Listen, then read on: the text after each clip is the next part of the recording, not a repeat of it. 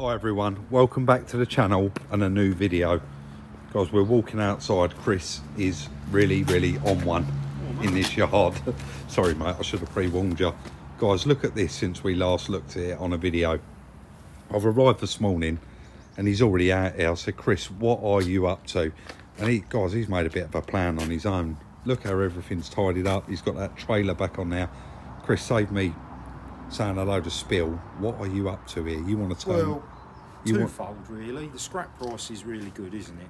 So I thought, you know, you've got to draw the line somewhere what you keep. Yeah. I just keep everything normally. So yeah. I've put there's nearly another load on there. Perfect. Of stuff that's never going to get used. No. You're just keeping it for the sake of keeping it. But I want to spin this container around really. Put it. Basically make that area a bit bigger for storing stuff. Right, okay. So, you know, when we're stripping cars, we've got these stillages that we put there. You've moved everything to there, temporary. And tidied it all up. We've got those metal cages, stillages that we put. A car inside. Yeah. So that one there, guys, has got Audi A1 in it. That's right. Yeah, right, okay. So we want more area over there for panels, bumpers, etc, etc, etc. So the idea is to spin this container around, so it's adjacent to that one. Yeah. It's easier access to the door and it'll create a bit more space over that side. A bit more space over there. At the weekend, you actually sent me a message saying, have we got anyone that can come in and pick up a container? You've decided you're going to try and do it yourself. Well, we are going to try. So, guys, Chris has got a forklift jack here. We're not to that stage yet. No, but that's possibly what you're going to be using. And do you want to say your plan, or do you just want to... the plan is try it? To clear it out first. Right. Because there's a lot of stuff in there. What is in here? Well, I don't know really. The Range Rover stuff's in here, isn't it? Over the years, I just keep piling stuff in there. Yeah, we have no real order. So I thought, now's a good time, isn't it, to clear it out. Yeah. So it's a bit lighter to move. I think they go about 2 tonne empty, don't they? Chris, I'm not sure. 20 foot. This is quite old, isn't it? It's got quite a solid floor in it. Yeah. So it might be a little bit more than that. Yeah. But we've got the entire inside to that Range Rover Classic in here. We've got loads of bits and bobs. There's an RS Turbo Escort engine in there, isn't there? There's a block somewhere, isn't there? Yeah, it's in these boxes. Yeah, I can see a lot of range. Oh, there's quite a bit of HAV stuff in there by the look of it. Yeah, so quite a bit to clear out to actually make this a little bit lighter to move, because we plan on moving it with a digger and some scaffold tubes, and let's not even get into that. No. Guys, I am in the middle. Yeah, I am in the middle of recording another video, so I'm just going to let Chris crack on here, emptying it out ultimately. Yeah, I'll set because you don't just want to empty this out, you want to go through it, don't you? Yeah, I'm sure there's going to be a few more bits I can chuck on there to go. Definitely.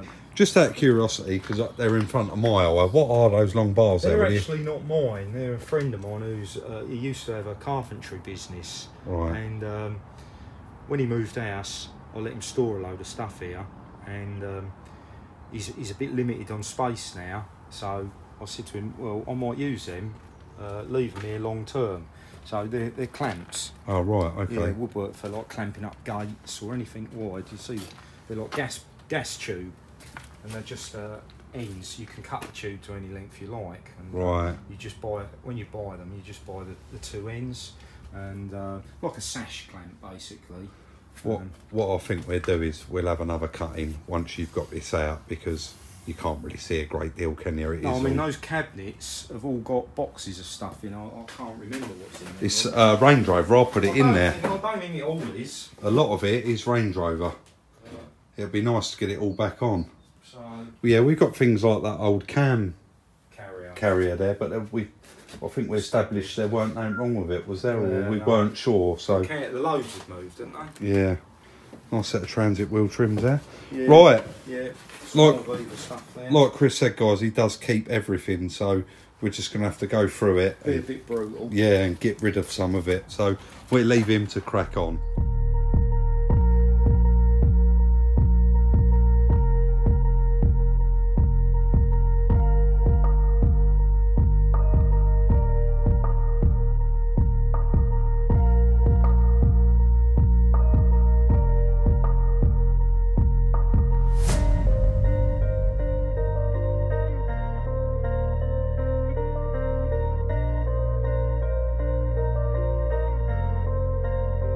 he's made quite light work of that, guys. And Chris did just say to me, Rob, when this goes all back in there, it's going to be in some sort of order. But I do know the fact that the underlay for the Range Rover, etc., has been in here so long, It's dry. it only weighs half as much now, does? Because when we carried this in here, guys, I mean, this took 2 of us on the end of that box. It was wringing wet, but that is actually good stuff, isn't it? It's, Yeah, the sound dead. yeah, it is really good stuff. So that can all go back in that Range Rover. Obviously, it's going to want cleaning up, but quite a lot like that vanity unit and things like that. You was keeping that for something, wasn't you? But Well, I took it out of the house, and I just thought at the time it was too good, but it's going now. how long do you keep something for? yeah. Guys, if you haven't seen them in over a year, it's probably longer, isn't it? Range Rover seats. There's the Range Rover Classic interior there, and the rocker box covers that we had done for it. Pretty much it's all there, isn't it? Yeah. So, RS Turbo in a box there. Probably next time anyone's going to mention that is going to be gone. I'm going to try and sell that today to a specialist. There's a whole engine in them boxes. We're not going to get the time to do it, are we? So that can go. These lamps. I've forgotten all that, these. I bought them a long time ago. Mate, why have you even got them? Where have they come from? A friend of mine, yeah, he got off, I think he got off 12, yeah, what's it, 6 there. I remember this now, 12, yeah. 12 of them, and man, it was like 150 quid for the 12. So we went 75 quid each and had 6 each. They worked out cheap. My plan was to restore them and buy 6 lampposts down the drive. Never going to happen, is it? No. Oh, £12.50. did these come out the scrapyard? He bought them from a scrapyard, He yeah. did, didn't he? Yeah. They were in the Irony Alley. Yeah, very nice. Shame. So, I haven't got big enough piers on my gates for them. No, they are quite large, but... What's that down there? Suitcase of money? Yeah, I wish it was, Rob. I wish it was. That's a part of this drawing board. Right. Is that your mates who was the chippy? Yeah, what happened, I went to an auction. I can't. I went to an I'm knocking it all over there behind me, look. Yeah, I went to an I'm auction. holding that up, Chris. No, You're gonna... just No, I'm up.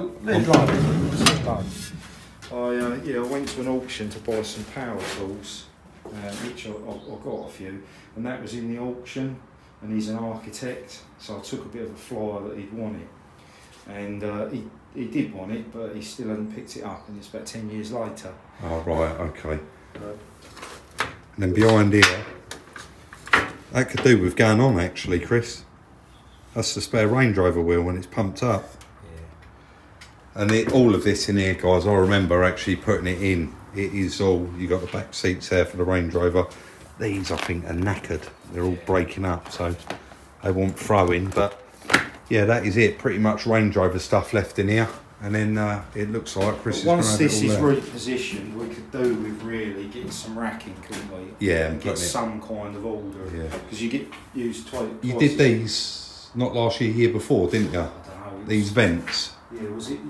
They really have paid. I can't remember when. Well, we kept coming in here and there was water dripping That's off the right, ceiling. You that's said, right. I've got to do that.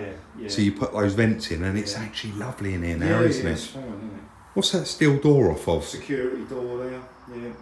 Mate, we'll let you carry on. Which is worth keeping, but Definitely. I don't know. Are we going to leave these filing cabinets in here to move it? Because they don't weigh anything, do they? Them timber units, would be nice to probably get the doors shut on them. Yeah. And maybe put a rack. I don't think they'd fall over, do you? Nah. But we could maybe put a...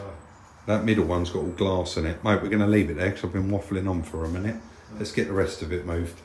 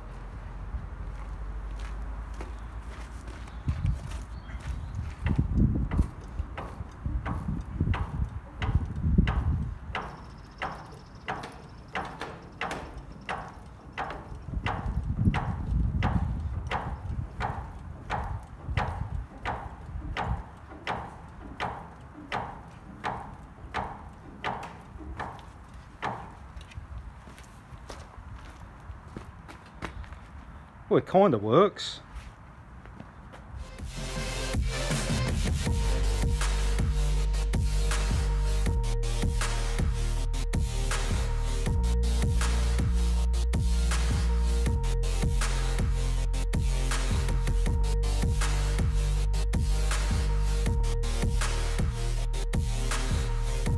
He cracked on with that, guys, didn't he? Used the porta power there, got the forklift jack round the back of it,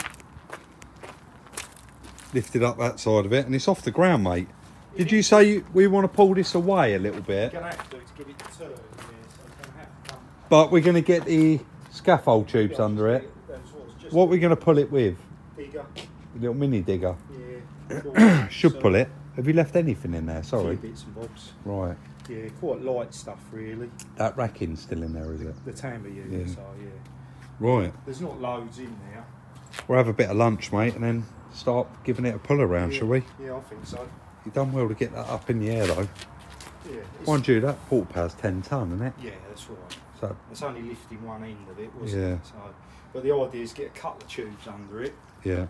and then hopefully, normally, I mean, I've not done many moves, but normally once you get it, it's that initial Start off. Yeah. So if the digger won't get it going, I'll put the porta power in there and Push it away a bit. push it from that one, Yeah. and hopefully it doesn't push that one. It pushes that one. Whatever rollers. happens now, you've gone this far. Committed now. It's getting turned round, isn't it? It is going to be Somehow. facing this one, Somehow, guys. yeah. Right, let's have a bit of lunch and build up our strength, I think. Guys, it's not often I question Chris, but I really ain't sure about this. Well, it's got two chances, isn't it? Yeah, I just said that's a 1 tonne. 0.8. Everyone always asks about that. Elaborate on it a bit. Where'd you get that? One of your mates touched you, didn't they? Yeah. When Chris built Claire's annex and I was refurbing that house, I actually bought that off a friend of mine, God rest his soul, not with us anymore. And then once I was finished, Chris said he'd really like to have that. So you've had nothing but problems with it though, have you? I had a few problems with it. The sprockets. fell to bits, didn't it? Well, But- no, the track. I had to put new sprockets, new tracks, but it had hydraulic leak, didn't it? Which Yeah, was the it did. hydraulic tank. But But as usual, it's like new now. yeah. And Chris yeah. reckons it's that good on the old hydraulics, it's going to pull a That's 20-foot container. I think it will. I mean, it's just that initial getting it going. Normally. Like you said, mate, 2 chances. I don't know where to stand here. Well, the plan is we need to pull it far enough forward So it can spin. so it can spin. So it's 8 foot wide. So my maths is we need 4 foot, yeah. If we can get it to pivot right in the middle. Right. If it ends up, it's There's a really bad glare there Is today. it? Sorry. Go on, mate. If it ends up too far that way, well, we're going to have to slide it on tubes. We're not too worried. It'd be easier on here, though, wouldn't it? And we're not too worried if it ends up here because we can get it on the tubes and then push it back with the digger. Start your engines. So the first thing is to pull it forward about 4 foot, and then I think what we got, I've got something that possibly glare. will swivel on, but I think to spin it, we're going to be pulling it off of here. Yeah. We've got this skate here, but that's not going to come into play until we can get that over here. Did you make so, that? Yeah. So what my theory is that I've got to keep following you because people won't hear this you. end, once Yeah. we get it 4 foot or so, Yeah. that's got to be planted. Right. Because if not, it'll just try and rotate and take that fence out. Okay. So we're going to kind of roll it forward and then reposition. So this end is back down on the concrete and kind of grips. Yeah. And then, It'll be dug in. Yeah, then Right. it won't try and kick round. Let Hopefully. start your engine up. I'm gonna Well, try and walk up and down and see you if we might can. need the porta power to push it. Right. Hopefully not. I think it'll move it easy. That's my prediction.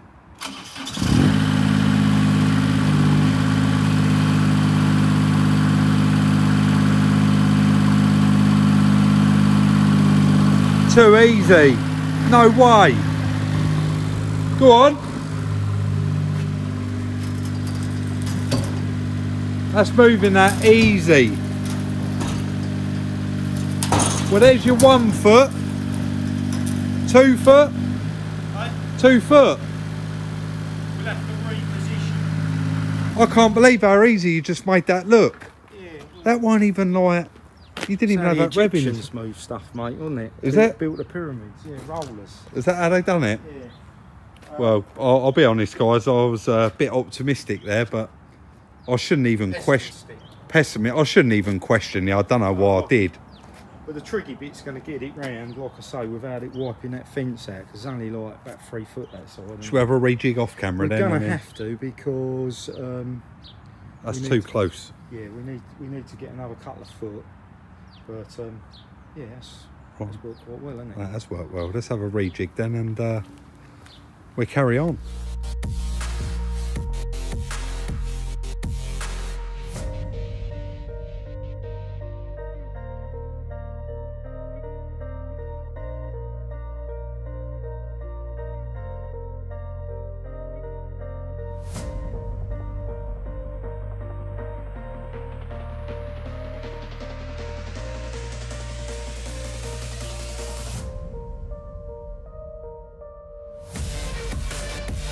Guys, don't ask me how he's doing this with that micro digger, but what he's, he's swapping around like scaffold tubes and it's working. It's unbelievable. He's got this like square bearing, like a bearing in a square carrier, and he said, well, if this don't work out well, we'll stick it under the back and then we can swivel the whole thing round, sort of with it sitting on that bearing. Incredible, really, the ideas he's got. Going to have to try and get that corner of the thing in. Is it not? So, it's going back that way. Alright, let's have another rejig.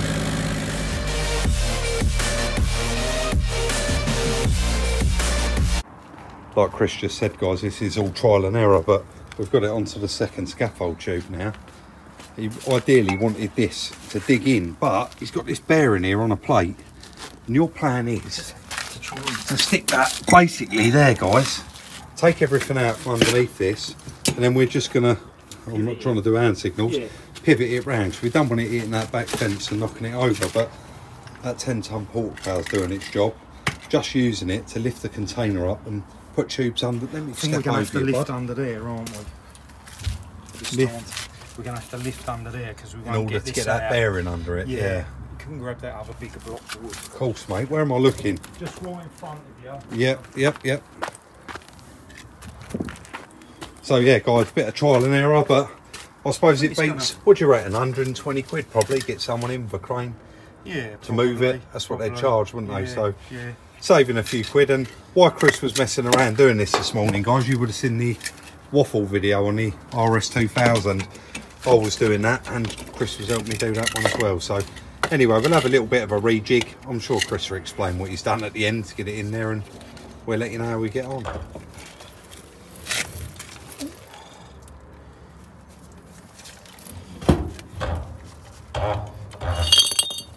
Chris is back to it again, guys, telling me it's got 2 chances. Well, it's on there, isn't it? It's on there. What are you going to do? Give it another pull now, or shall I? Do you want to keep just keep me on it, yeah. I might stand around the back actually, Chris, so I can watch that and the post. All right.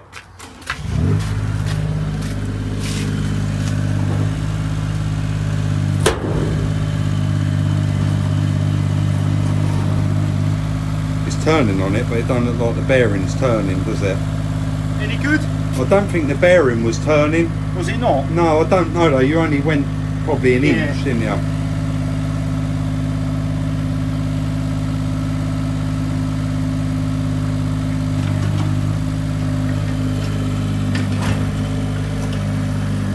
He's just moving back there to get a bit more extra on the arm.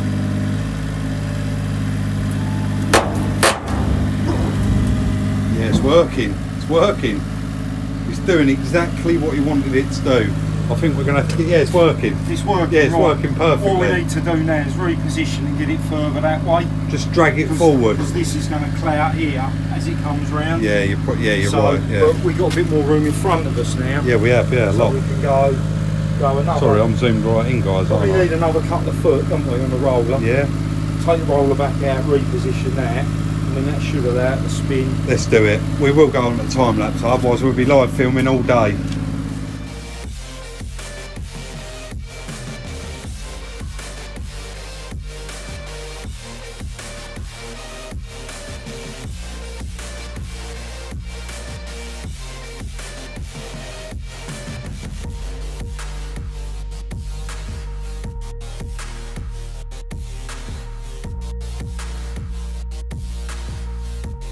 There we go, guys. We got it facing the right direction. We have left a bit of a gap here because we knew that once it starts getting pushed back, it will level off, won't it? And Chris can always move the bucket to either side that he wants. Well, he's actually using the blade, wasn't he? But we've got the last tube underneath it, and it's ready to go back. It's got to go back about 5-6 foot there. Well, probably more like 7 or 8 foot, but you get the gist. That is it. You having a clean up underneath it, are you? Just to aid the when it sits down, it's nice and level. The roller. Really moving along with it, and can't believe we've moved it, to be honest. Chris saved 120 quid, but probably about 300 quid's worth of wages. It don't matter. Look, if you can do it. This is not a how-to video, is it? Oh, definitely not. No, this is just this is how we roll. This is how we roll video. Guys, I'm sure that you're going to all find it entertaining anyway. We've got it moved, and it really has opened up this area now and created so much more space. So let's get it all actually put into position, and then I'll show you again.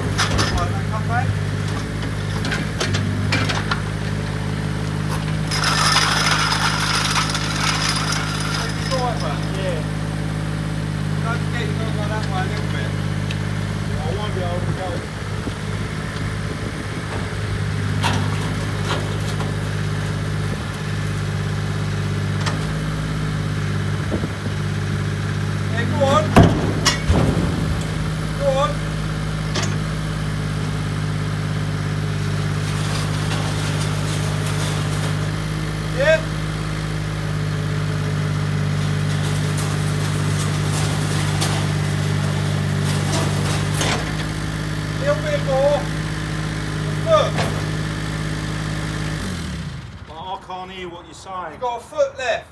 Yeah, I can see that from the front. Of course, it'd be level with that one, wouldn't it? Yeah, it will.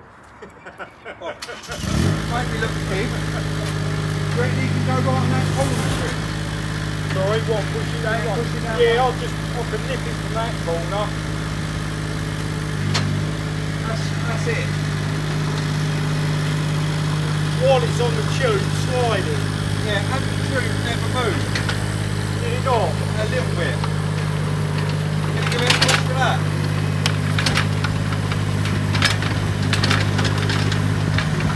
How silly do I feel, guys? I said to him, you got a foot left. He went, yeah, I can see, Rob. It's going back the same distance as the one next to it. Never mind. Nothing.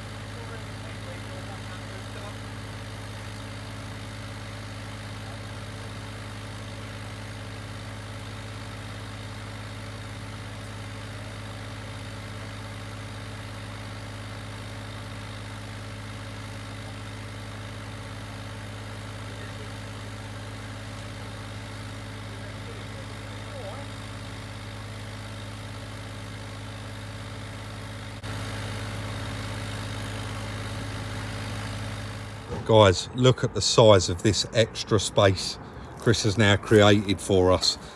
He did just say, do you know, this bit of yard has always had something in it, for probably the last 15-16 years. So now it is all cleared out, what he has said he's going to decide to do is actually pull all this dirt out, get some type 1 in here, and actually have all of this concreted in. It'll just make such a nice job of it, and like he said, he might not get another chance again. We've got concrete there all the way back, so it is literally just that area there, so he plans on getting that done. I've actually been out today, and while I've been gone, this is the next morning, Chris has had a proper sort out and put everything away nicely, and dug out an antique saw there that he's going to be messing around with. So we've got all of the Range Rover Classic stuff all in the same place now. You've got all the door panels there. That is the window set he said that we need to refurbish because it kept opening itself. We've got the rear tailgate there, and the whole interior is all laid out nicely. You can see he's put it all out and hasn't stacked nothing heavy on top of it, so that's all quite nice and safe there now as well. And then of course a load more stuff in those cabinets. The RS turbo engine that was in the orange boxes, I did mention last night, I actually sold last night to a local guy around the corner for £250. He does loads of Escorts, and he said yeah, he'd love to own it. Also, the little, some of you are going to notice, eagle-eyed, I know you remember everything, the ST engine out, the burnt Fiesta ST. Now, one of our subscribers, Jay, he used to buy a few vans off of us, actually rung up and said he's bought an ST Fiesta, it's blown up, what's the crack with that engine? I said we compression tested it, but you see the oil and that in the videos, it's 200 quid, you can take a chance, but it's not saying I'll take a chance on. Guys, he dropped that engine off to his engine fitter, he flushed it through, rebuilt all of the ancillaries off of his engine, put it in, and it runs like a Swiss watch. So we're really made up about that as well. But yeah, what a cracking video for us to clear that yard out that much and actually get everything put in there nicely. We can walk in and know where everything is. Chris, we're going to ask you to do it today. Call it. That's the end of the video. That's the end of today's video, guys. We do hope you did enjoy it, and if you did, please do hit that thumbs up, drop us a comment in the comment section down below, and we'll see you very, very soon in the next one.